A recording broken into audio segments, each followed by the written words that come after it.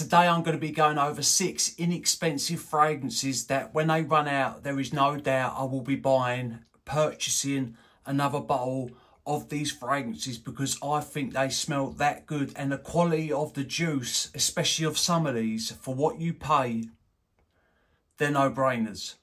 Stay tuned.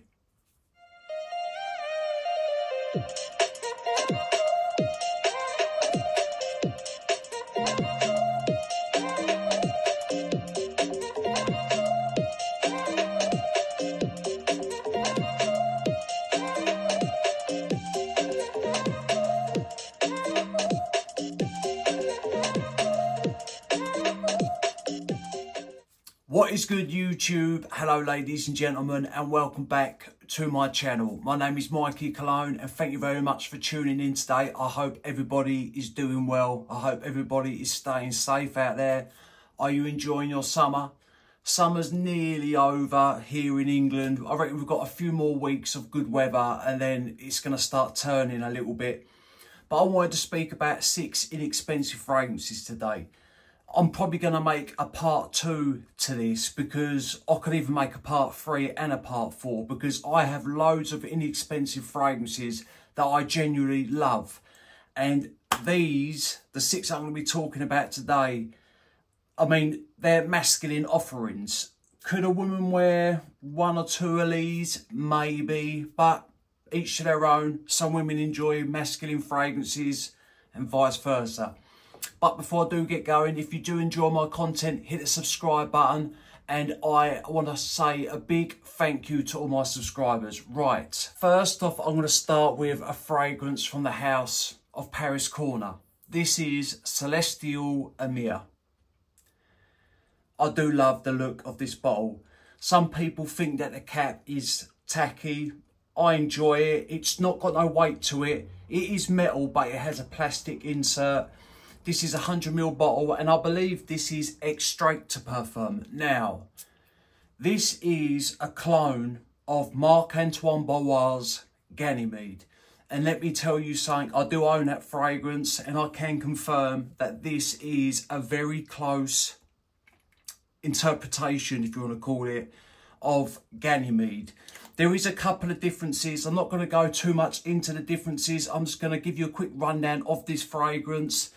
First, I'm going to read you the notes, like I always do.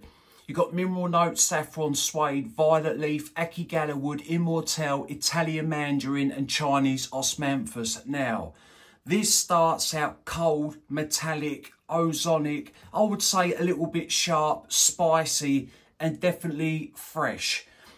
Now, after about a minute or two, you can start noticing that Italian mandarin.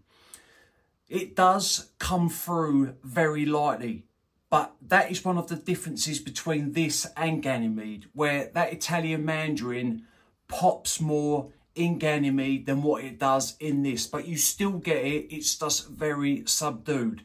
Now, as it starts to dry down, it starts to turn green, it's woodsy, it goes a little bit powdery.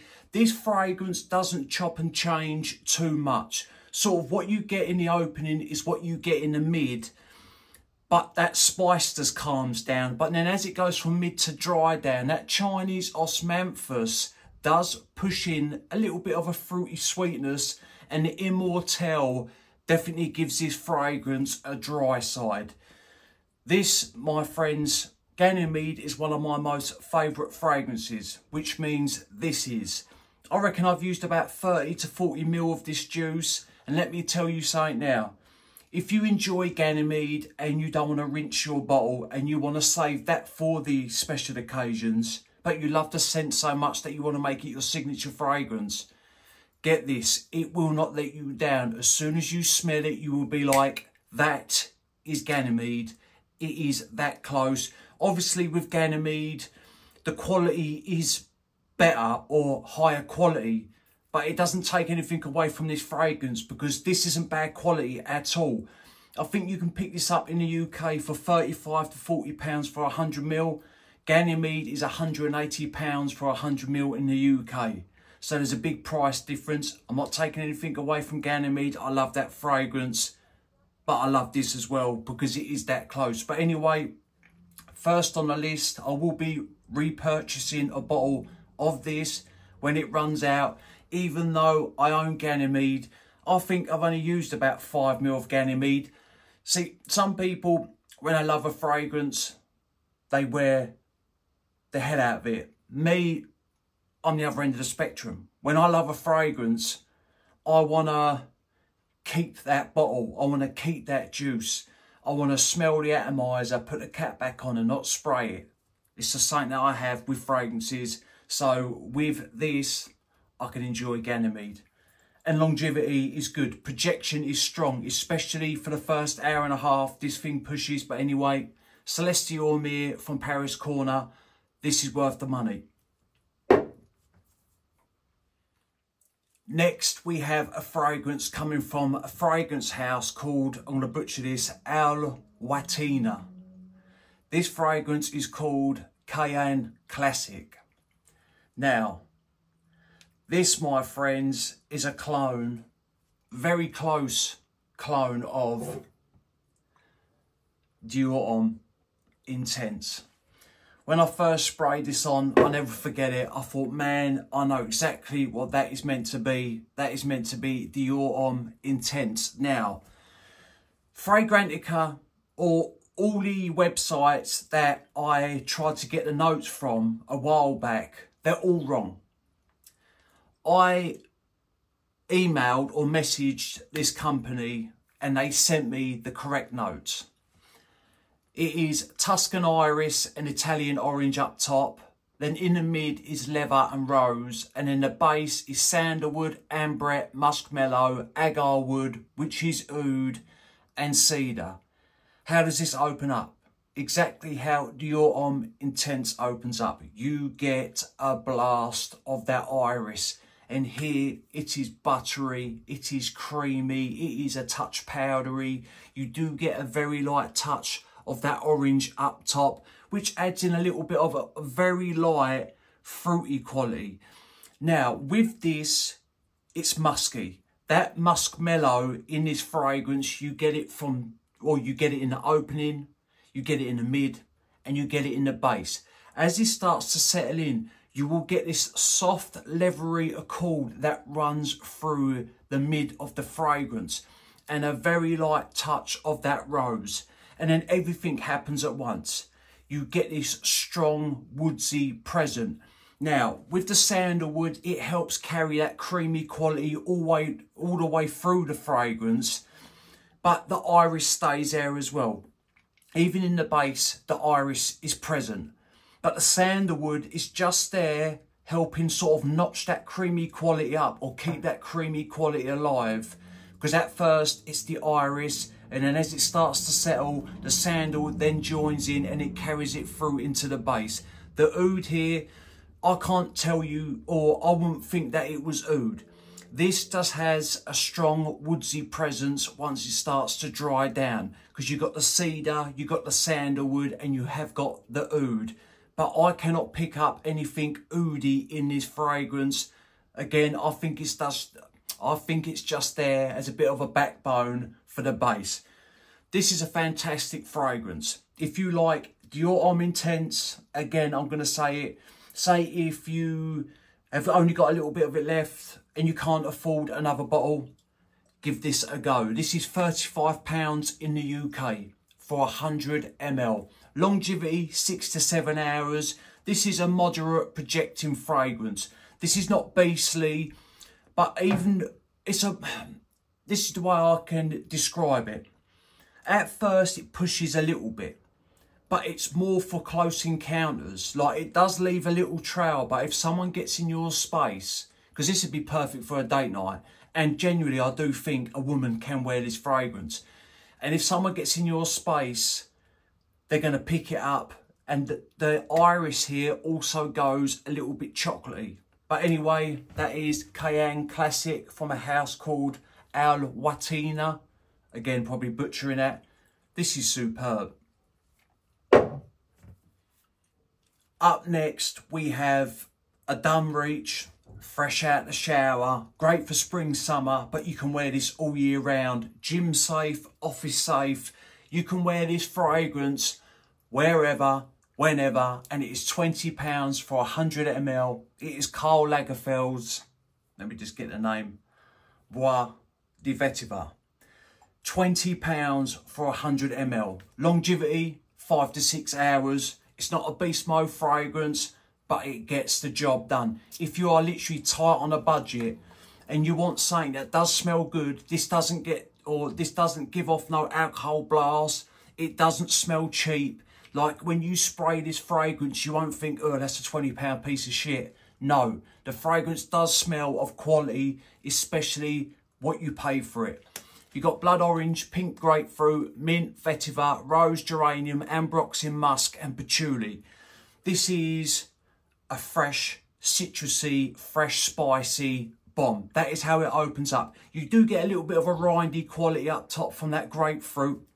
The mint pushes in the freshness, but the mint mixing in with the vetiver gives this a little bit of a green touch. Plus, it has a woodsy tone. The geranium adds a little bit of an aromatic edge to it. This is definitely musky.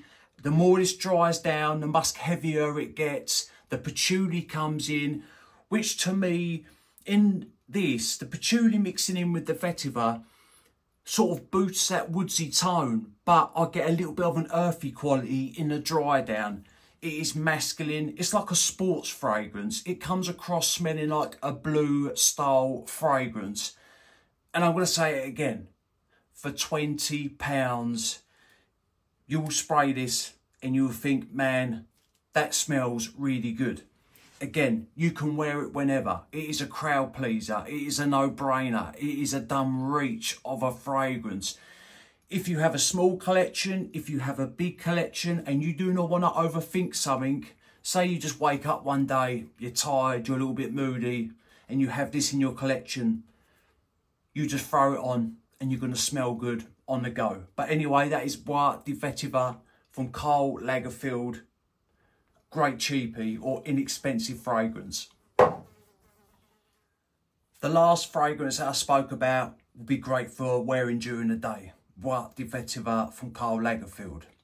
This fragrance to me is more suited for evening wear. If you're a little bit smarter, dressed up, you could be wearing a nice shirt, a pair of shorts and a nice pair of deck shoes. But this is coming from a house called Maison Alhambra, and this is Afro Leather.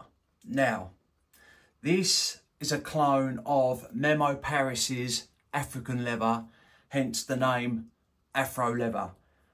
I love the way this smells, and this does not smell cheap at all. This is £20 to £25 in the UK, but you have to appreciate spicy fragrances, especially in the opening of this. Right, you got cardamom, leather, geranium, patchouli, vetiver, cumin, musk, geranium again, bergamot and agar wood. Agar wood is oud.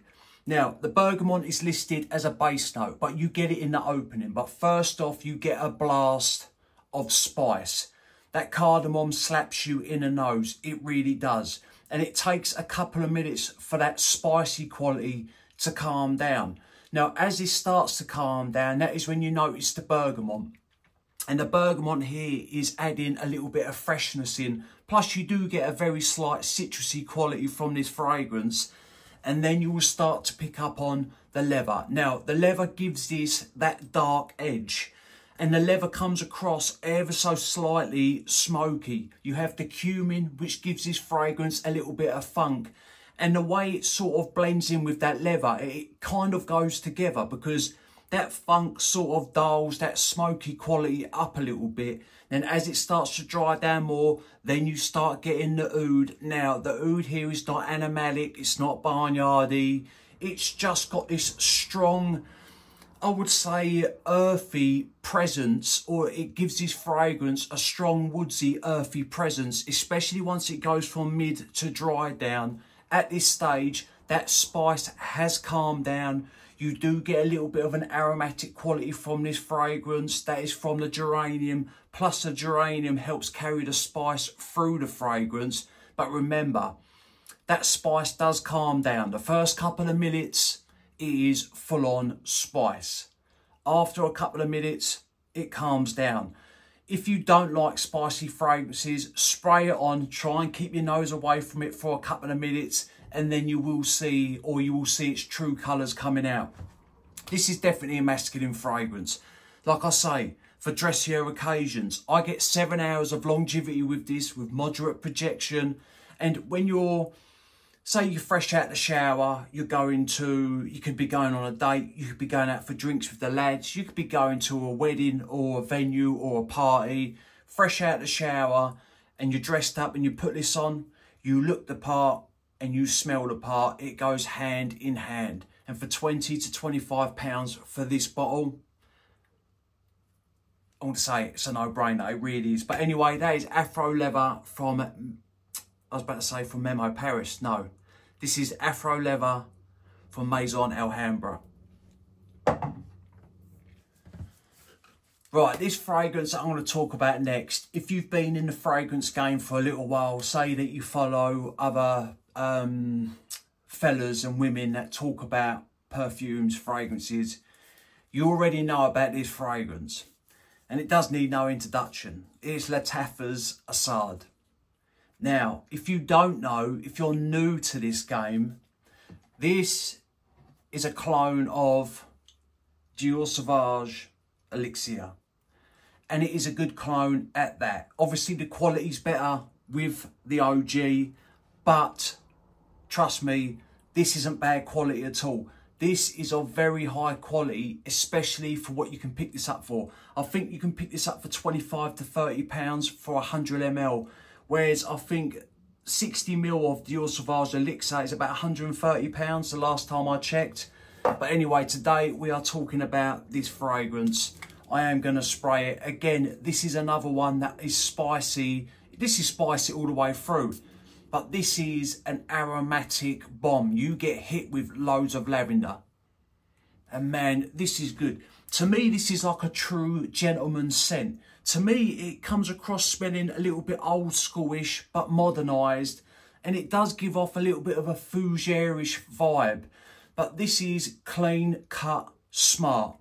If you work in an office environment where you dress smart, say if you have important meetings, not even important meetings, just say if you have meetings all day long and you're wearing a suit or you're looking smart, this would be a great fragrance to wear. Now, the notes that I found for this make no goddamn sense whatsoever, and I'm going to read them to you.